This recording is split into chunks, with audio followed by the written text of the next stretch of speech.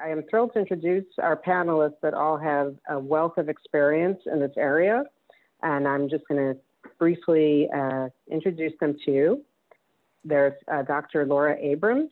She's the professor and chair of social welfare at the UCLA Luskin School of Public Affairs, and her scholarship has critically examined experiences of youth in the U.S. justice system through reentry and the transition to adulthood. And she's currently pursuing research in the area of youth justice policy and comparative studies on the age of criminal responsibility and the law. Next, she often works with Dr. Elizabeth Barnert, also from UCLA. Dr. Barnert is an assistant professor of pediatrics at UCLA, and she provides pediatric care to youth in the juvenile justice system. She's a board-certified pediatrician, and her research focuses on the intersection between youth incarceration and health. Next is Kent Mendoza-Morales. Kent is an organizer, activist, motivational speaker, and the manager of advocacy and community organizing at the Anti-Recidivism Coalition, or ARC, in Los Angeles. And ARC is a member of NJJN. Prior to working at ARC, Kent spent 5 years incarcerated before getting out in 2014 and working for the LA Area Chamber of Commerce on youth justice and work development issues. And he is a member of LA County's Juvenile Justice Coordinating Council and a governor appointee of California's State Advisory Committee, or SAG, on juvenile justice and delinquency prevention. Next, we have Brett Peterson. Brett is the director of the Utah Division of Juvenile Justice Services.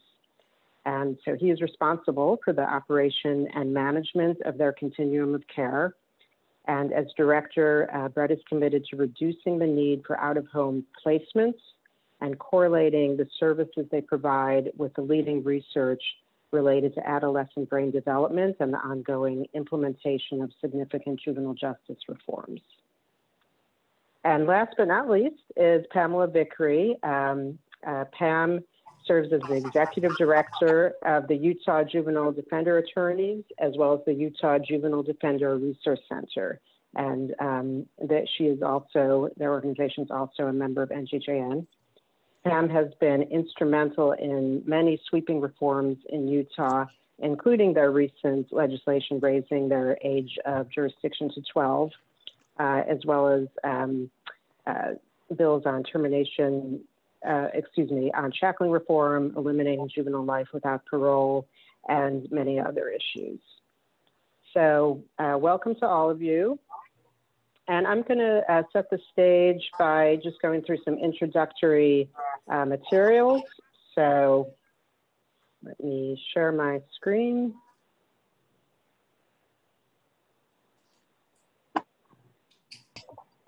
Great. Just briefly, NJJN, leads a national movement of 54 state-based community advocacy organizations and many individuals across 43 states and DC. And we're working to shrink the country's youth justice systems and to pursue anti-racist youth justice transformation. What we are talking today about is state laws on the minimum age of jurisdiction and how to raise them. And when we say minimum age of jurisdiction, what I mean is the age at which you can prosecute, charge, and try a child in juvenile courts. As you can see, the chart gives you the distribution throughout the country, and slightly less than half the states have a minimum age at all. Only 3 states have an age as high as 12, which is fairly recent: California, Massachusetts, and Utah. Nebraska has their age at 11, and then the largest number have set their age at 10. You'll see the minimum age starts as low as just 6 years old in North Carolina, though they are currently working on trying to raise that.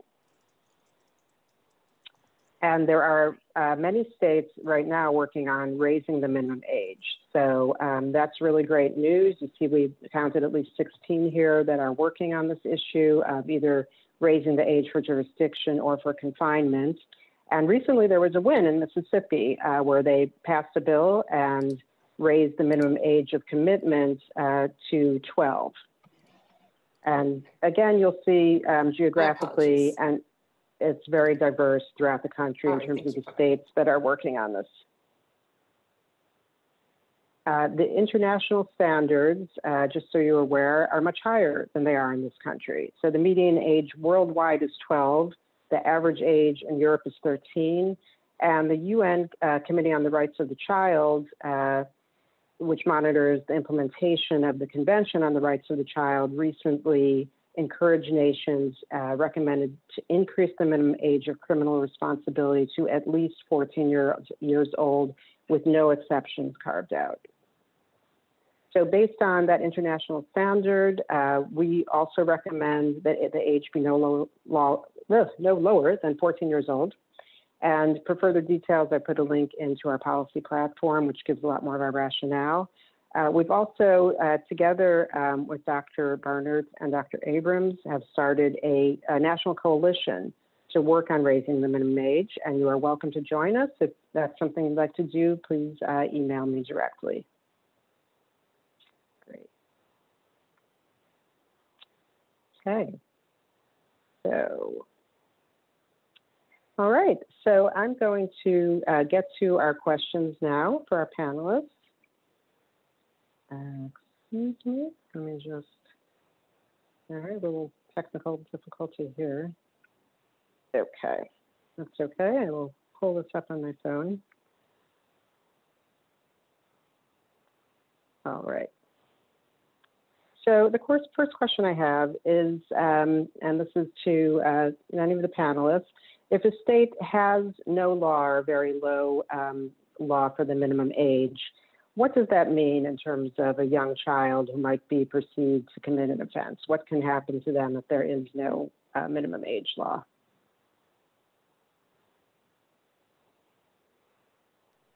Any of the panelists? Sure. Okay, I'll jump in from my perspective. So in my role, I don't often get to be able to see and be with the youth. I go out to our facilities as much as possible. But I remember very vividly an experience where I was in one of our facilities and we were having some type of staff meeting, and my facility director, he had to leave. And I walked out in the hallway and I see him just kind of in a scramble, looking very stressed. And I said, "What's going on?" And he's like, "I've got an 11-year-old that just got brought in. Might have been a 10 or 11-year-old just brought in, just booked in on some charge." And we go back there and, this young girl is there and her feet don't touch the ground. And we're scrambling to find, some treats and some things to, my staff are great. And they're, they get trained in, being trauma informed, but that's not the environment anyone wants for their kid, really at any age. So I know that these lines that we draw in the sand, we know they're just arbitrary to a point. But for me, it just became kind of that moral touch point, of this is not the right thing to happen to a kid of this age, for them to be sitting in that environment and knowing that what she was experiencing was just a significant amount of trauma. And then I know others, and I'll let them share on it, whether that's in a courtroom or other places. So to me, that's why it's just fundamentally something that has to be addressed and continue to be championed.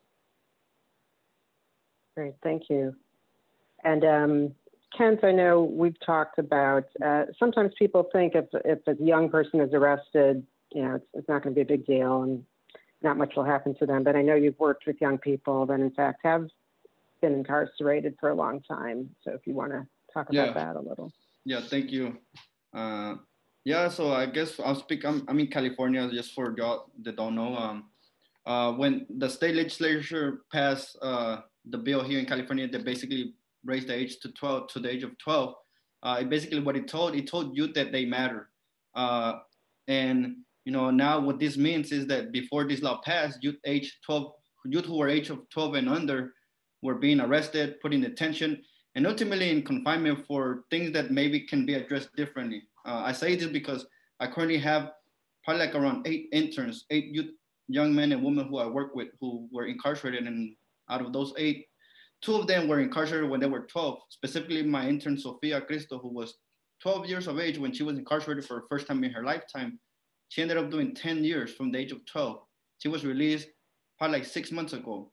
And when she came home, you know, she's already 23 and now doing the work with me. But what this law says is, like, if there was a law like that in place when she was going through this system of incarceration, she could have been avoided probably spending that time, that long year of incarceration in that system. Because, you know, when a youth gets incarcerated at 12, 13, or just 11 at a young age, they are automatically likely to spend more time in these systems. And sometimes, you know, because the system doesn't understand the behaviors or these youth really well, you know, what they do at 11, 12, they criminalize that behavior, and that becomes more further into the systems. And now you have kids that, if otherwise this law would be in place, you know, can be diverted, versus if it wasn't, now you have kids that for something so small and simple that can be addressed differently, now we're criminalized that little behavior, and that is slowly becoming bigger and bigger. And by the time now this kid is turning 12, 13, 14, now he's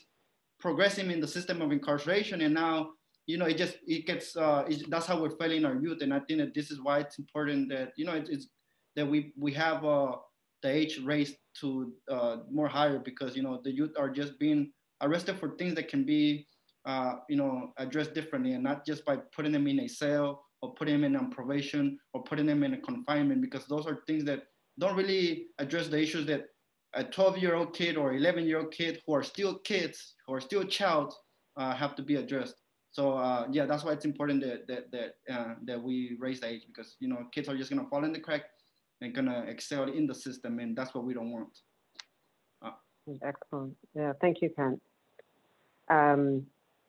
So my next question is directed towards Laura, Dr. Abrams, and Dr. Barnert, about some of the research you've done and what you've found in terms of how involving children in the justice system at a young age in particular is harmful to them.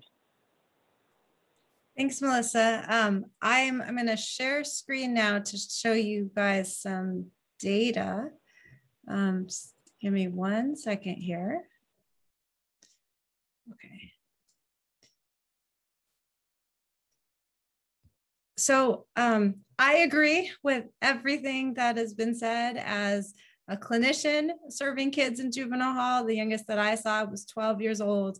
And with what Brett said, it's just not right. And I think it's really important that what Kent said, that there is another approach. One thing I just want to highlight, Melissa, you did such a nice job laying out the overview of the issue, and you commented that it's really diverse and sort of random where the different minimum age thresholds are set in the country. And one of the things that Laura and I learned when we started doing this work is that before the recent legislative changes in California, Massachusetts, and Utah, there hadn't been changes. The ages were just set when the justice systems were created.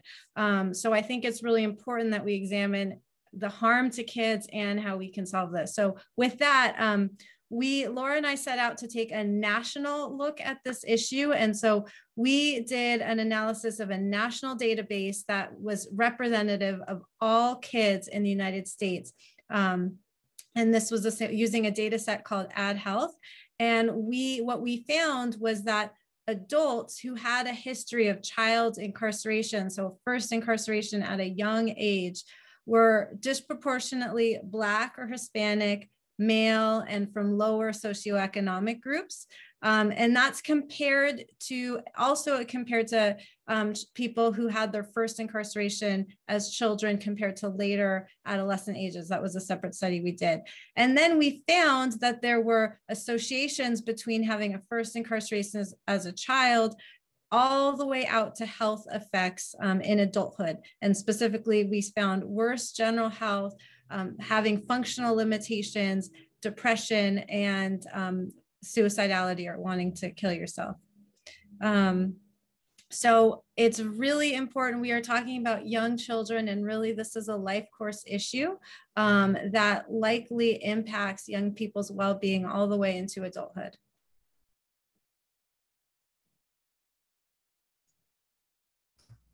I think one other piece to add, you know, in addition to the, of course, that was the long-term effects of incarceration, is that what we found in our qualitative research and talking to stakeholders, in both in California and other states, is that for the most part, the young people who come into contact with the law are not necessarily incarcerated. So there's a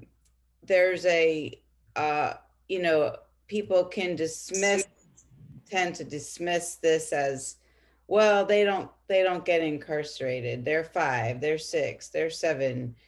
But the issue is larger than that. It's also about how we bring children into the probation system, the surveillance, the sense um, of regulation that comes into their lives when they have been handcuffed, put on probation, or even in a formal diversion program.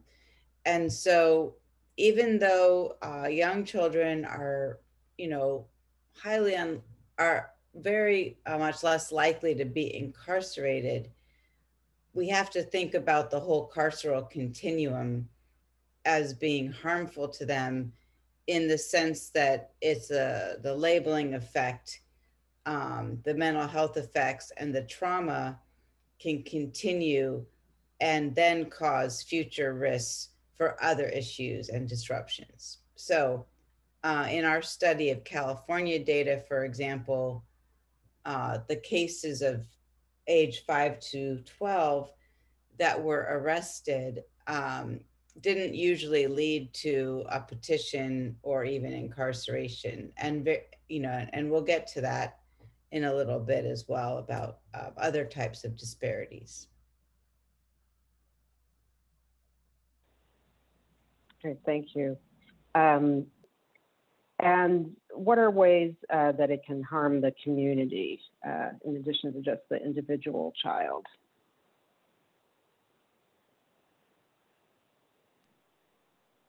I could add something if you don't mind. Sure. Yep. I think there's many ways that this harms our communities. It mainly harms Black and Brown youth and Black and Brown communities. Those are the most harmed communities by systems of incarceration. But I think the another thing that I've seen as someone that actually spent time incarcerated too. I know that I wasn't 12 or 11 when I was incarcerated. I was 15, but even then, that's still a young age. And one of the things I remember growing up in my community, seeing that this system was really in our communities in the way that, growing up, I had all my friends that were just like me. They have no father figures. They had single mothers living in the communities. And one thing that I always saw is that we were all on probation, and we all had that relationship that, oh, I have to go see my probation next week. Or, like this, it seemed like the carceral system became part of our cultures as well. Like, like having kids that are 11, 12, have court dates or having to see their POs, like those were regular things in our communities, because that's how the system has really, gotten into our communities, that even us as youth, we don't even know that we're trapped in the system. We're just there, and when we're poor, you have a single mother that doesn't know how to speak English, and she's trying to figure out how to live in this country. Like, it's even like, how do we expect her to really support me, right? And then the school, so everything, falls in place. But what I want to say is that really the carceral system has really also become part of our cultures in our communities, in a bad way, that now we have kids there, they're expecting to be on probation, or they're expecting to go through these things when it shouldn't be that way. It shouldn't even be in our pictures, in our mind at a young age, but because we have seen it through other people, we expect those things as kids sometimes, being poor and not having the opportunities. And that's how it's affecting our communities, because now you have kids that are 12, 11, 13 growing up, and unfortunately they might end up through the systems as well. And I hope they don't, but that's how it's affecting our communities as well. Can I just jump in on that? This is Pam. Yeah. I think that that's such a great point, because when you look at the community impact, Melissa, what I see is that the younger the age that you started to look at some of those things, the more that you had the community not getting involved or not getting involved in the situation or finding alternative methods, right? Everyone starts to just rely on the court system to parent our children or to be the community involvement and the support for our communities and for our young people. So, I mean, when you look at young kids that get referred to court, very often a lot of them are from schools, and they're quite frankly frequently special education students that, you know, maybe teachers find problematic in the classroom. And so schools start to rely on the court system to be the behavior intervention versus finding effective ways to intervene with young people and to change the way that they're educating young kids and doing de-escalation or doing restorative justice type implementation and things like that. And I think that you see the same thing within our communities, right? Is that we're going to rely on the court system to handle this. We're going to rely on the court system to discipline and do all of these things rather than really recognizing that what we need to be doing is providing supports and wraparound services to young kids that may find themselves in difficult situations. And particularly with young kids, you see the kids that come into the court system, like I said, you'll see at very young ages, often like special education kids, sometimes the interfamilial, like kids with problematic sexual behaviors, but also just things that are kids being kids that result in certain situations, right? Like one that you see with young kids that we were seeing not frequently, but you would see that were problematic cases were kids who had played with fire and they inadvertently started a fire that created a lot of damage. And it creates this system of like, oh, we're going to solve all of this through restitution with thousands of dollars to a 10-year-old child, which really just sets a victim up to be frustrated if there is a victim in that situation, right? To be frustrated with the system and all sorts of stuff, and just creates and perpetuates the idea that the criminal justice system is something different to our society than what it really is. I want to just tag on to that too, Pam. Sorry if I can, Melissa. You're spot on. I mean, it's just, how do we actually like break the lens? You know what I mean? Like break this framework, this criminal justice framework for some of these behaviors. I think of a young man, a young boy, I should say. He was a 10-year-old, and he stole like a water truck, and he drove it, which was incredible that he could drive this big vehicle. And, you know, he was a post-adopt youth. He had significant trauma history. He had, you know, autism. He had all these other needs. And so like, it's just trying to like literally kind of intervene, and whether it's through like hardline policy constraints, or obviously it's going to take philosophical change and alignment too, to say, no, we got to treat kids like kids. Stop using this framework, you know, this criminal framework. Because anyone who saw that case, you know, they're asking and they're saying, geez, you know, what's going on, and how can we help? But it's already kind of coming to that framework, like Pam said, of, well, we use courtrooms and jail cells to respond to these problems. And it's just like, no, you know, let's continue to show, you know, obviously through the research, but linking it to kind of these anecdotal experiences as well, of trying to help policymakers. Maybe that's going beyond into some other questions, but helping them see and understand what it is we're talking about, who we're talking about, how they see these kids. Because I think you can find that philosophical alignment, but it will take that to try to kind of break that framework. If I may add, I absolutely agree. You know, Kent and Thomas, I see your comment. You articulated so well what this does to an individual and to community. And Pam and Brett, what I hear you saying, I completely agree with. Our justice system response, it robs children and communities of the help that they really need, that will help them get on track and succeed. So what Kent was talking about, you know, it became part of our culture, it became part of our norm. Well, what if the norm was, I'm going to go to the education system with this need. I'm going to go to my pediatrician with this need, and they're going to work with me and help me figure it out so that I can succeed. The mother feels like she can do that. So we're basically, we as in pediatrician, the field of health, society, we're hiding behind the justice system and failing to help these children. That's great. Thank you to all of you. That kind of leads into another question then, like, what are some good alternatives to the justice system? And we know for many of the kids, the alternative are just their families, their young children that maybe misbehave at school or something like that.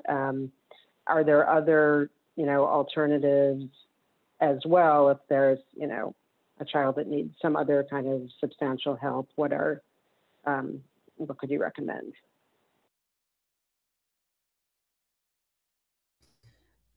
Brett, that's you. You're reinvesting all sorts of dollars up front.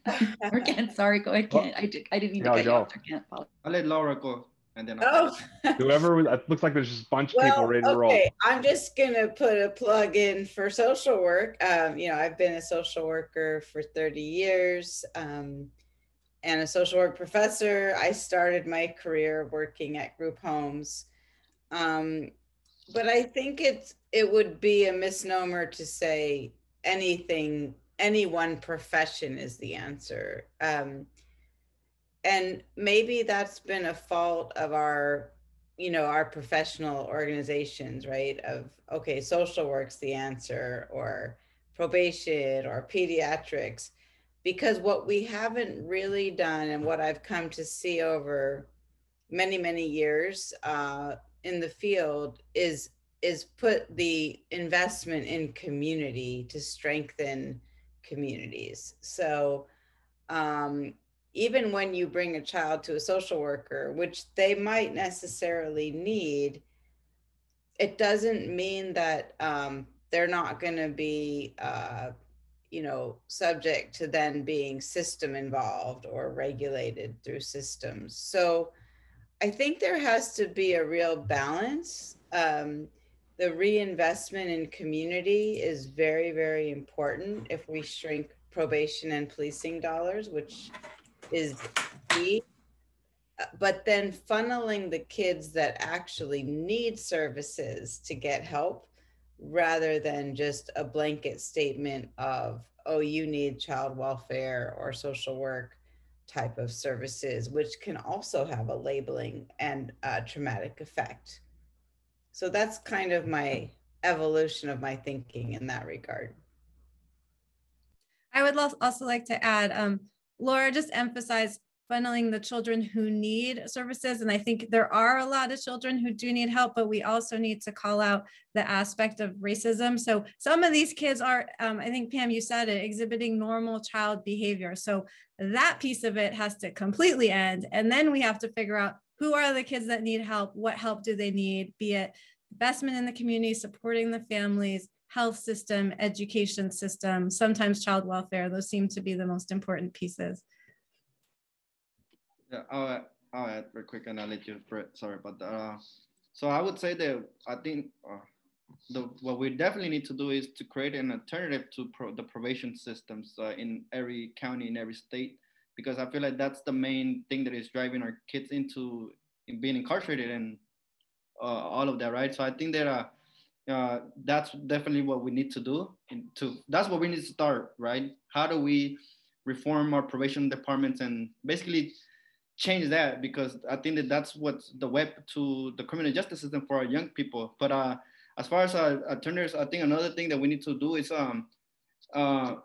we need to expand the definition of what the youth diversion and development mean, because I feel like right now in LA County, for example, there's many organizations that provide a lot of great services for a lot of people. And if there was more money, more reinvestment to them, they can probably scale it out even more and be even more effective, So, but however, this money goes to probation. So it's a definitely a reinvestment issue. But I think also, like, how do we make it where right now, in LA County, we have a youth diversion and development department that does some type of diversion, but, it's not, we could be better, right, by expanding the definition.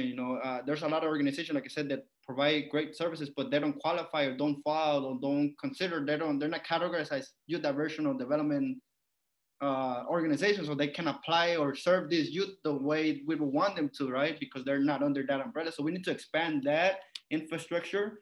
And then at the same time, really, I worked as a consultant of the Burns Institute in LA County on a report called the Youth Justice Reimagined, where we basically look at how LA County can move all of its youth from the probation department into a completely new model, which is based on principles of youth development, first care, you know, all those things that are not like probation. And some of the recommendations that came out of the report, it's that we wanted to create basically establish a Department of Youth Direction, an official department that can start, you know, really expanding that definition and expanding its services, and also creating a safe and secure healing centers in the communities 24 hours that can be accessible to people. And also another thing, there's a lot of things that I can name, but another one is the youth empowerment teams, basically just teams.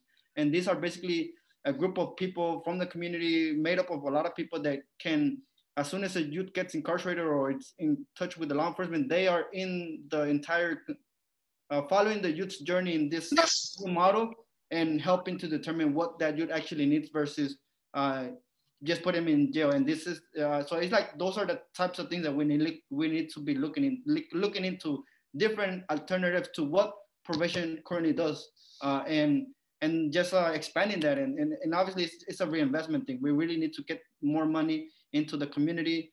Too much money goes into probation, into the systems, and we just really need to get that money back into the communities and start investing in the real issues. And when we talk about public safety, we really want to address the issues, especially for those kids that commit the most serious crimes.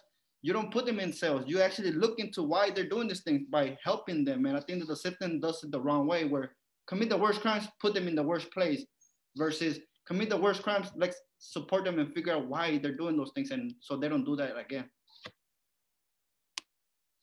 So I love this conversation around these kind of alternative concepts and thoughts. You know, one thing that we've been putting a bunch of money into, and it starts with that, you need that philosophical alignment with policymakers, with agency heads, with advocacy groups. And then you've got to look at, so philosophically you get on the same page, you then start putting in some policies, but then really shifting your practice. For Utah, part of that, you know, that reinvestment mechanism, we formalized it. We created a reinvestment fund. Where we can capture and identify, you know, funding that is directly gained by a reduction in out-of-home placements, but then, you know, it only can be reinvested into non-residential efforts, as it were. Now, it's, you know, often the systems get way too formal, and I'm actually getting pretty tired of hearing about the latest evidence-based program. Like, show me some more informal supports. Like, that's what I am hungry for, you know, this continual approach. So for us, though, from the system side, so in the last couple of years, I've shifted. I have over 100 staff now statewide that work in all voluntary preventative services. This is pre-court. There's like kind of a no wrong door approach to it, because we very specifically, you know, we recognize there's a reality. The reality is we have used court systems to obtain services, some of these formal services. We've used detentions as the doorways. We all recognize what it was built out of. We recognize it's wrong. We're recognizing this shift. And so as we say, okay, we're going to close those doorways, how do you be responsive? And then say, okay, here's what we'll do differently. Here's how we'll navigate that. So if you're, for schools, for example, no, you're not going to be able to refer a kid to court for truancy anymore. However, you know, let's partner with the schools. Here's these, you know, menu of resources, you know, and really primarily, I think it's continuing to create opportunities from the formal perspective of more kind of front end navigation. I think, you know, maybe case management, but probably even less intense than that. But on the very front end of the system, and then really key to that navigation being those informal supports. And so we're actually trying to turn that now, and you know, and it creates great, wonderful problems, you know, in our system, because we still have the deep end. But I've got this great problem. I mean, all my staff, you know, they would rather work on the very front. They'd rather work with kids and their families and their communities. But we still have, you know, this other need. So that's how we're able to start doing it. And it's been exciting. And there's a lot of work to do. Great. I see this has generated a lot of questions, so I'm just going to ask you all some of those. Let me pull these up. One question somebody had is whether, if there's anyone that could address how state legislatures may be working to either abet justice system involvement for young children or prevent that involvement. And she said she's thinking specifically of state laws addressing school truancy. I'm not sure if anyone has. Well, in Utah, like Brett said, we several years ago did a huge omnibus reform bill that prohibited the reliance of the court system for truancy intervention. So it said that basically truancy couldn't be sent to the court system. The schools pushed back. I mean, it's fascinating to me at such a huge bill. I see the question in there also about the front end versus the back end, like with LWOP and mandatory sentencing schemes and things like that. But with such a huge bill that touched basically every part of our system, some of the biggest struggle was over the truancy piece and getting the schools to really engage in interacting with kids in a different way. So while we prohibited the use of truancy to the court system, it basically created a sunset clause where it's like it gave them so much time to implement that. It put some extra steps in place to say that they had to do like these other interventions first and things like that, that make it harder for them to be able to refer.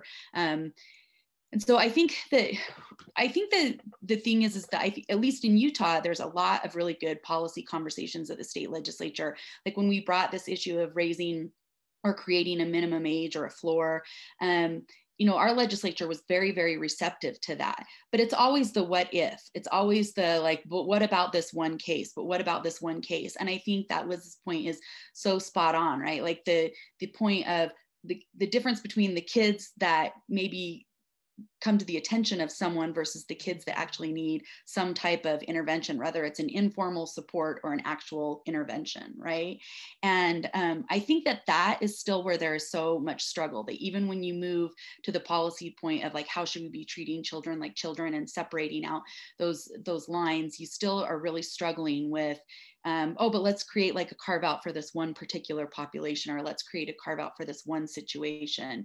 And I think that's where the struggle is again, separating out. The court doesn't have to be the answer to everything. It's okay to draw a hard line that just says, no, court is not a solution in this situation. No carve outs, no exceptions, no nothing, find a different alternative.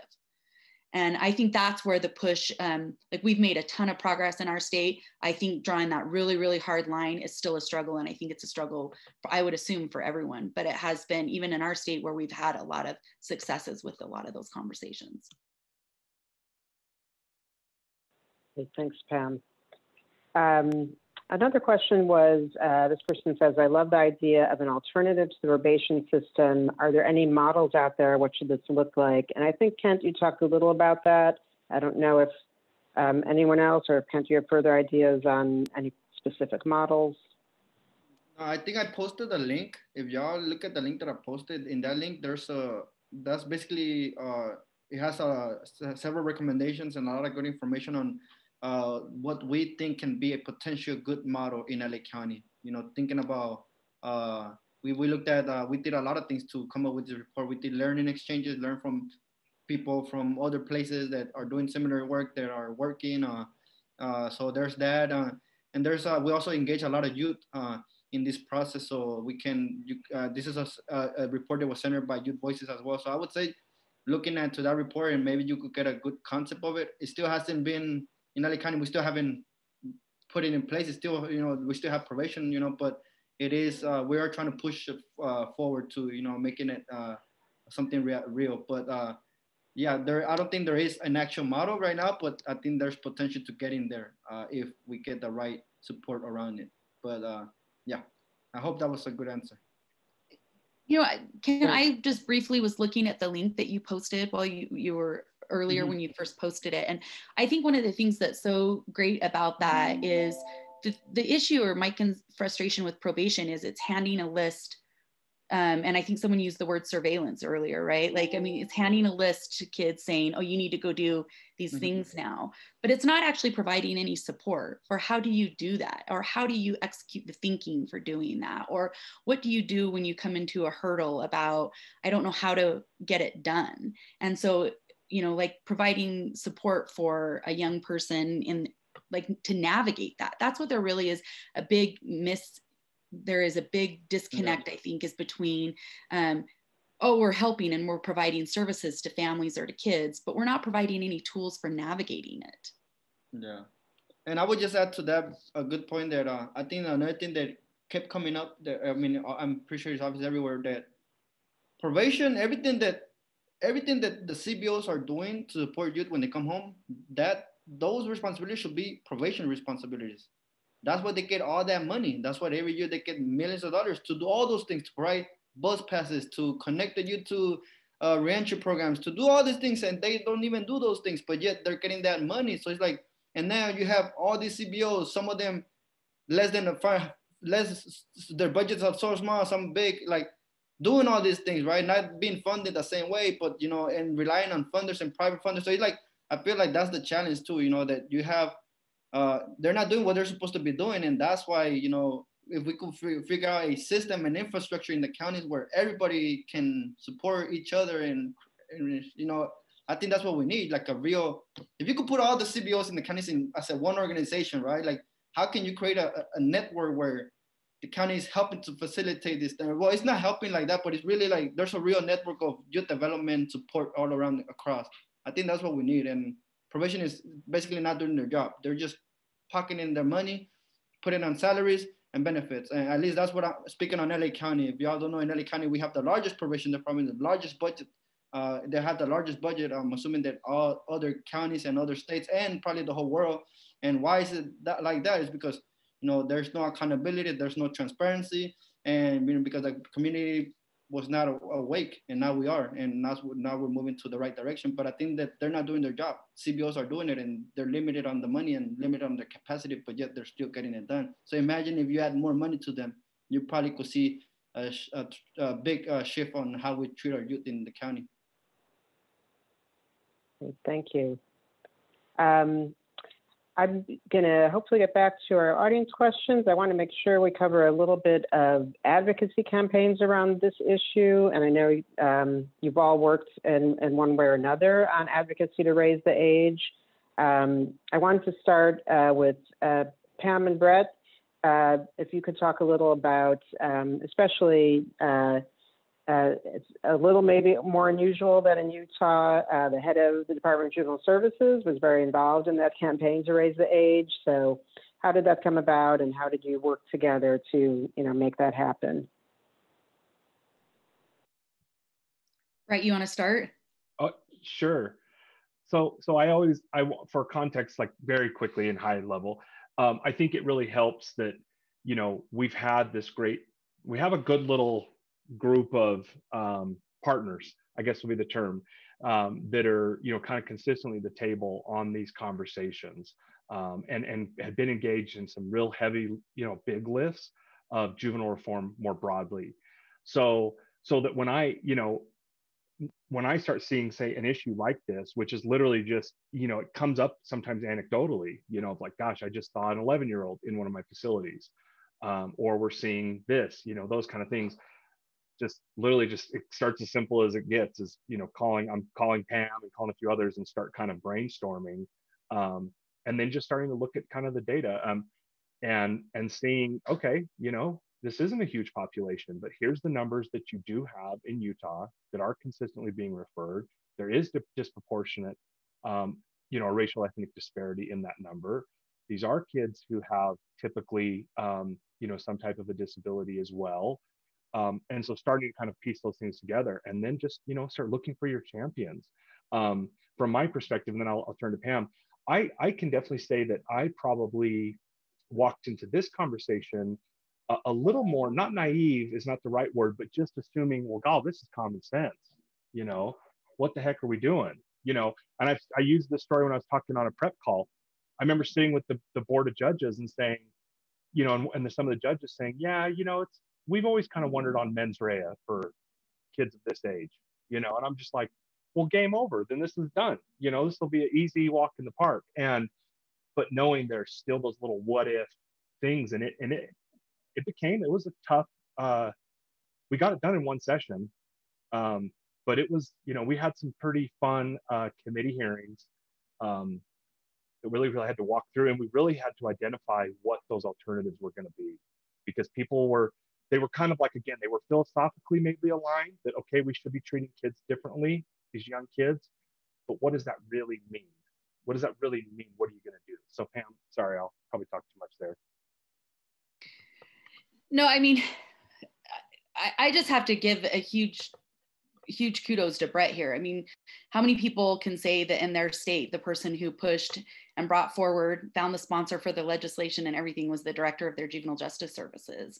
And that was Brett in this situation for us. And I think that, I mean, he found the legislator, he came to us, talked to me about what he thought the language should be and stuff. And so then we started playing with it and toying around with it. And I think, you know, I'm a defense attorney, and who leads out on an issue matters. And the fact that, you know, I mean, it wasn't like, I mean, this was really like Brett came to everybody and was like, hey, let's talk about this. And I think the anecdotes that he's talking about, like being in there and seeing this 11-year-old kid, he had his staff members come to the committee hearings and testify about what it was like to have a young person brought into the detention center, and the types of questions they asked. They made an infographic that told those stories. And those types of things were very, very powerful to our legislature.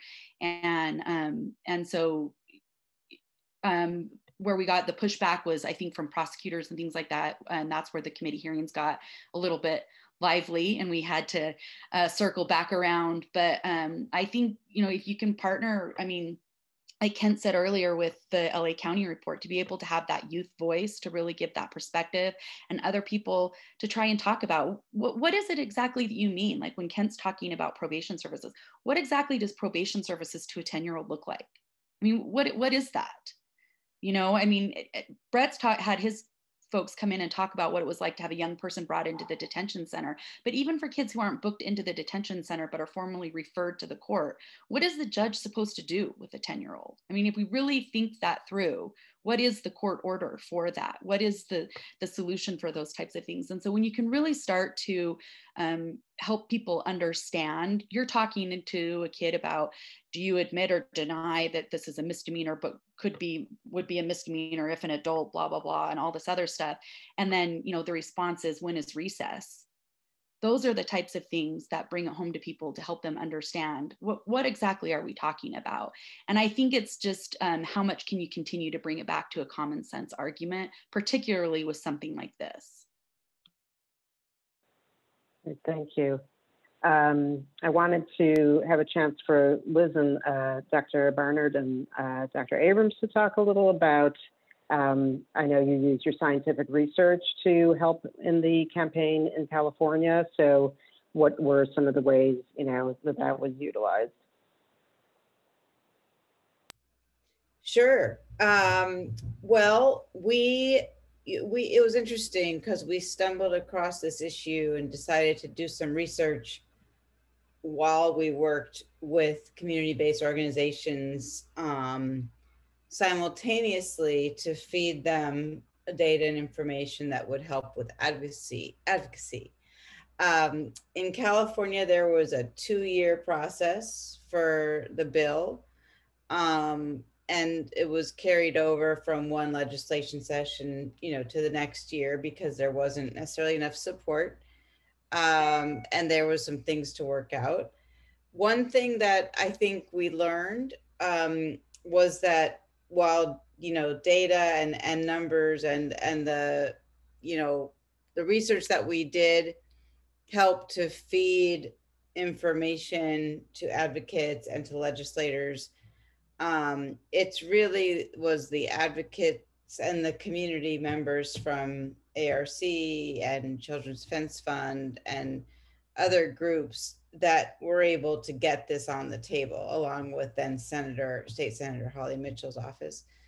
You know, and so the partnership was key for us. So we learned that. And being able to answer the question, the then what question, was somewhat important, but in the spectrum of other reforms that were happening, and someone asked a question about that. This was also at a time when we were raising the age of being tried as an adult. Miranda rights for youth. So there was kind of it was packaged with other juvenile justice and youth justice reform bills. It was kind of packaged in a group of bills. I'll let Liz add any lessons learned here. I think that's a good summary. It's also striking how similar the process was in some ways to what Brett and Pam described. It was the sort of collective recognition of these kids are too young, this is not right. And then the next step was looking at the data, which Laura and I did formally through a university with an IRB, formal university of approval for research. And we quantified how many kids are we talking about. And then we gave those numbers back to the lawmakers. And then I think things kind of bifurcated. It was us doing research, like I showed you guys the national study, so that the governor could have something to read, objective research. We did not cheat on the results. And then also separately from our role as researchers and university professors, standing up as advocates, both as individual citizens, but also members of professional groups like the American Academy of Pediatrics, for example, was able to provide letters of support, things like that. And it was a tremendous amount of hard work from the advocates like ARC that then brought community members to the Capitol to testify, and they worked really hard with Senator Holly Mitchell, who's incredible, to move this forward.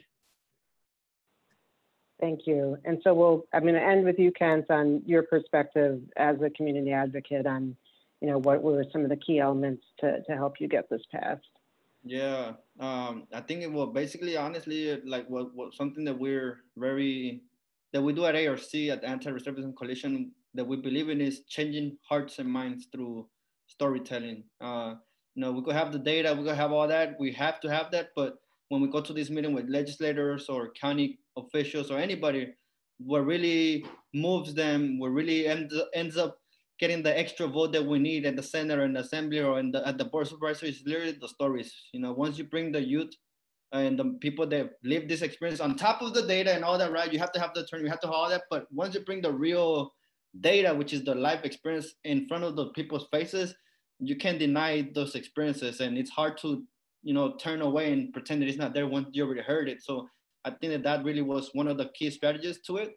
And even once it got passed, even in LA County, we immediately, there was a motion in LA County to implement it locally, the bill. So we wanted to follow right away because, it could be a law, but that doesn't mean that the county will enforce it and push forward, right? So one thing that we also ensured that we did in LA County is that once it passed, we went to the Board of Supervisors with other partners that helped get it, and it got into a motion, and we got it passed like as a local motion saying that, hey, we need to make sure that this is now the county law as well.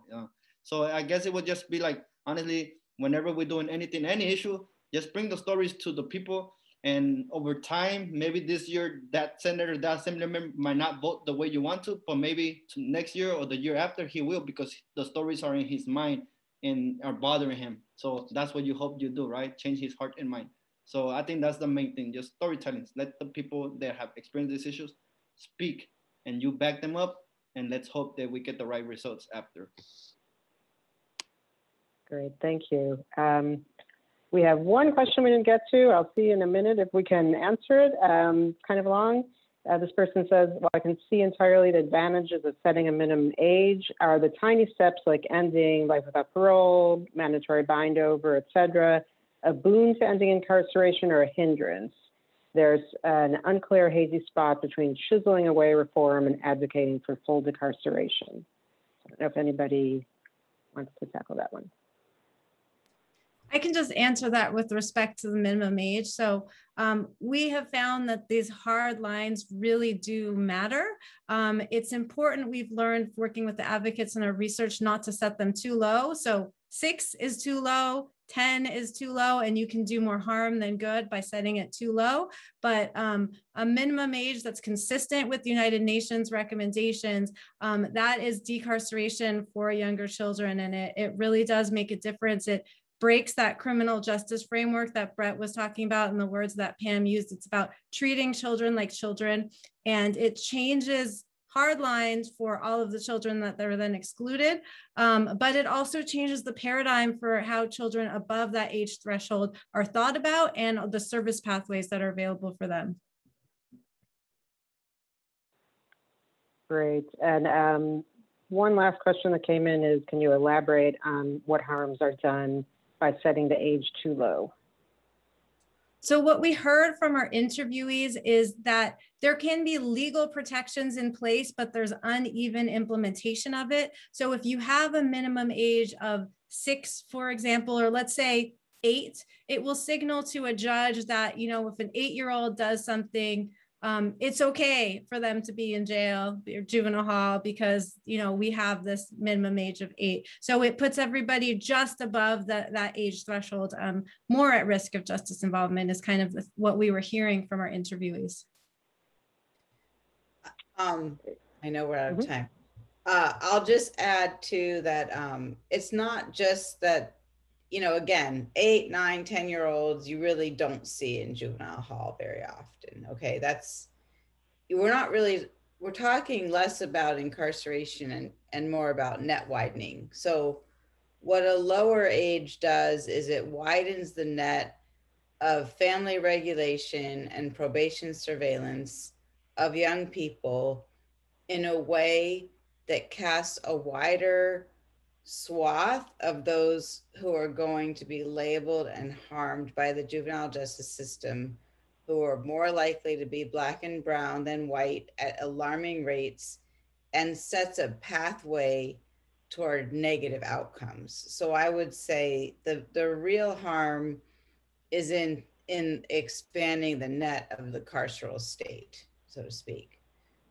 So in that sense, limiting the carceral continuum with these laws is a road toward abolition. It's not full abolition, but it is a way to shrink the regulatory function of the state with these younger children in response to that question. Thank you. Well, I think we could all talk for another hour, but I want to be mindful of everybody's time. So thank you so much to our panelists. You were wonderful, and I really appreciate it. And I'm sure everybody got a lot out of this. So thank you again, and have a wonderful day to everybody. Bye-bye. Thank you.